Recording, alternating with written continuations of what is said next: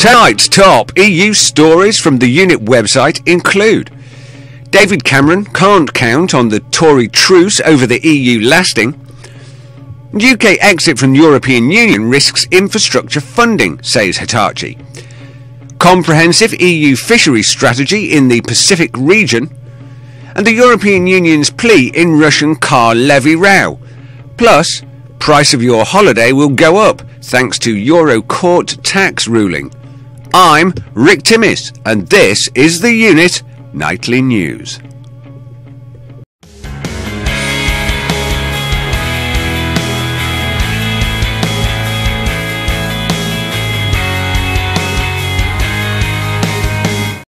First, from our homepage, Margaret Thatcher, Edward Heath, John Major, all three Conservative Prime Ministers tried to unite their party on Europe, but Adam Afrihi, an aspirant Tory leader himself, has triumphed where these three failed, as Joe Swinson, a Liberal Democrat minister, cruelly pointed out on Question Time last week. Mr Afrihi, who was sitting next to her, looked none too pleased to be reminded of it. Almost every Conservative MP elected in 2010 signed a letter to Mr Afrihi urging him to drop his support for a referendum on Britain's EU membership before 2015. Question. Pardon me? You mean to tell me that almost every Conservative MP wrote to Mr Afrihi asking him to step down from standing up from the democratic rights of the people of Great Britain? That every Conservative MP wanted to silence the voice of the British people over a subject critical to their existence as an independent national state? Has the government of the UK become so corrupt and misguided that it has completely lost sight of the democratic process? Folks, it's time to break out the digital fool's cap and scribe another email to your MP. If I might be so bold as to suggest an opening line: what the hell do you think you're playing at?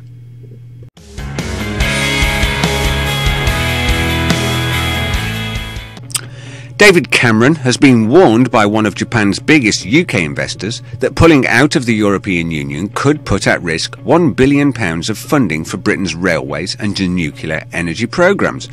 The president of Hitachi, Hiroki Nakanishi, has revealed that he met the Prime Minister in May and raised his concerns. Speaking in Tokyo, he said that any exit from the EU could lead to less investment by the industrial giant. In November last year, Hitachi signed a £696 million deal to buy Horizon Nuclear Power, a joint venture with General Electric, to build as many as 6 nuclear reactors at 2 sites, Wilfer in North Wales and Oldbury in South Gloucestershire.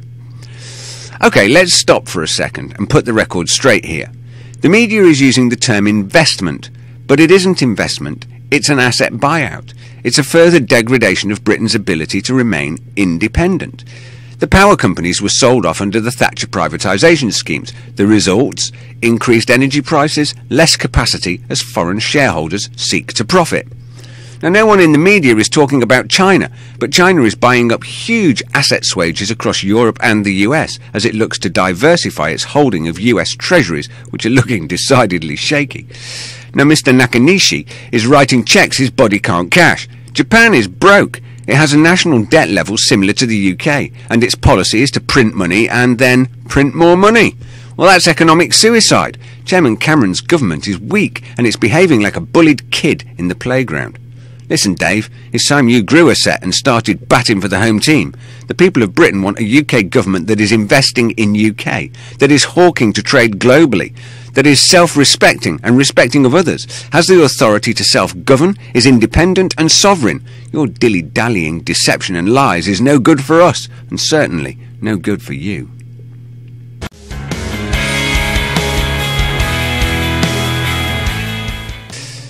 The Pacific Ocean is extremely rich in fish and is the largest fishing ground for highly migratory species, in particular tuna, which accounts for 80% of the world's catch. Furthermore, it is estimated that approximately 50% of tuna caught across the globe today is taken from waters of the Western and Central Pacific, and these fish, 80%, are caught in exclusive economic zones of island states, and only 20% are caught in international waters. Now, this report states that the EU should be supporting the current regional efforts to address overcapacity and improve fisheries management. Overfishing is a consequence of purse seiners, mainly from Asia and the island states, and increasing the fishing effort and also illegal fishing. Therefore, a targeted strategy is proposed. Well, quietly and hardly reported in the mainstream media, we have a crisis looming. Fish stocks in the waters of Europe are almost depleted.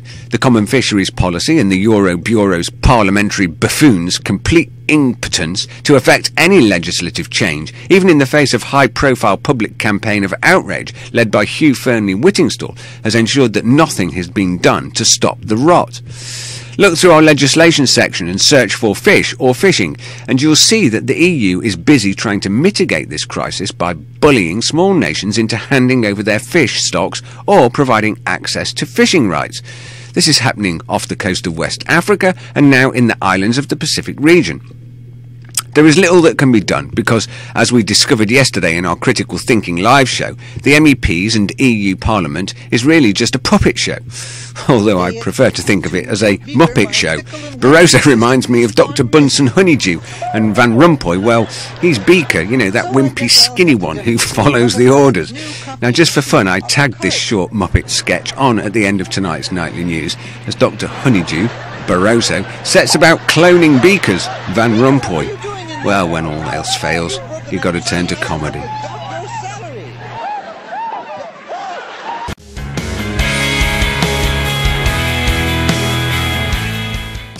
The European Union asked the World Trade Organization yesterday to rule on the legality of a recycling fee Russia imposes on imported cars, stepping up a trade dispute between the two.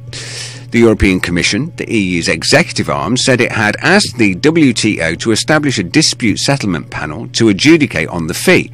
The EU believes the charge discriminates against EU vehicle exports to Russia, where some €10 billion per year. So slowly the burner is bringing the pan to the boil in regard to the economic wrestling between the European Union and the Eurasian Union. This will probably be called out as a retaliation to the Ukraine joining the EU instead of the EUA, Eurasian Union. Interestingly, for a source of news critical to a significant sector of the vehicle manufacturing market, I noticed that Andrew had to dig hard to find this nugget of economic news, which was only really reported in the Yorkshire Post. The tension is there between Europe and Russia, and the vested interests deeply overlap, so you can expect more news on the EU and EAU front in due course, and as ever, we'll keep you posted.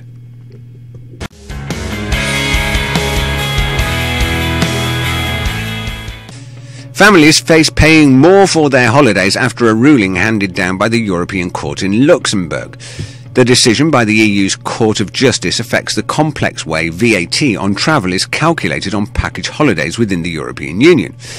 Certain tax exemptions secured when Britain joined the EU are set to be abolished, forcing tour operators to pass on the higher costs to holidaymakers. And tax experts claim the change could lead to a 3% increase in the average cost of a package holiday.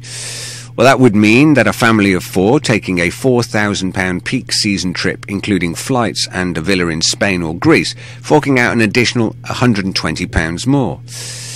Now, surely the collapsing real estate markets in Spain and Greece, and now this VAT increase policy, well, it would make more sense just to chuck in the extra £500 and buy a whole apartment building in the Costa del Bankrupt.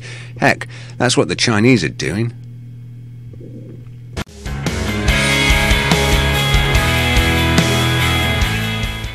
Today in our video library, well folks, our new live show Critical Thinking had critical issues yesterday.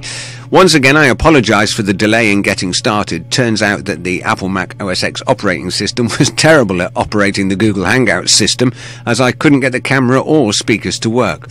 Now, unfortunately, Trevor Coleman MEP was unable to attend the show as he had been called away to an audience with the Queen. And well, frankly, if it's going to be a choice between getting frustrated with technical problems on a computer or tea in the garden at Buckingham Palace, then I know which one I would choose. However, the show is available in its unedited form, and you can find it in the Critical Thinking section of our video library. However, onwards and upwards, as we are determined here at the unit to get this interactive Hangout show working correctly. We are looking for panel members and audience participation. The idea is that Critical Thinking will be an internet-based question time style show. where my guests and I interact with others who join the Hangout, and we can discuss and interact around the current topics of the European Union. To get involved in an interactive way, as opposed to simply viewing the show live on our website or via YouTube, then you will need to have a Google Plus account. Now follow the links below to our Google Plus page and you'll be prompted to set up your own free account if you've not already got one, and follow the instructions on screen. It's pretty simple. Once signed up, then come along and join our community, The Unit. I post the key news story of the day there, along with videos for you to comment on, and you'll also find the event invitations for Critical Thinking show there too. The next episode of Critical Thinking will be on Wednesday the 6th of November at 2 p.m. We never understand how important our individual voices are until we stop using them. Silence is taken by the establishment to mean acceptance, and with the state of things as they are, it's time we all spoke out. So come on in and join us. Together we can make a difference. I'm Rick Timmis, reporting for The Unit Nightly News. I'll see you soon.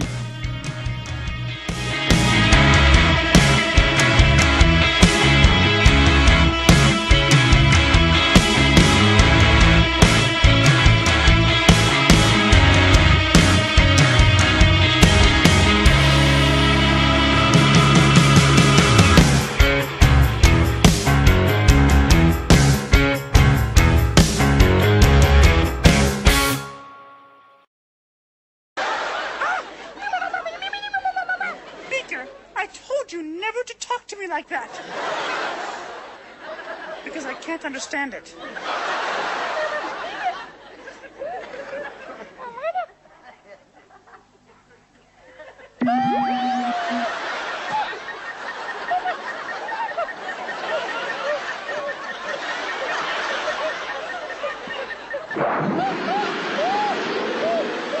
Beauregard, would you get this machine on stage? Muppet Labs is next. Muppet Labs on stage, please.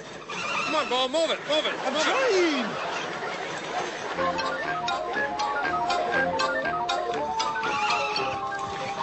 Dr. Bunsen Honeydew, here at Muppet Labs, where the future is being made today.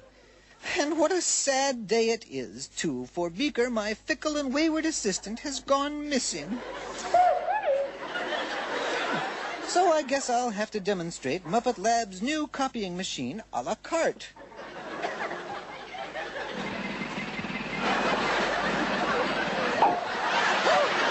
Beaker, what were you doing in there? If you've broken that machine, I shall have to dock your salary.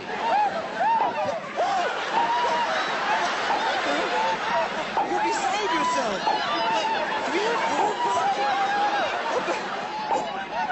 Oh, I've only got one thing to say.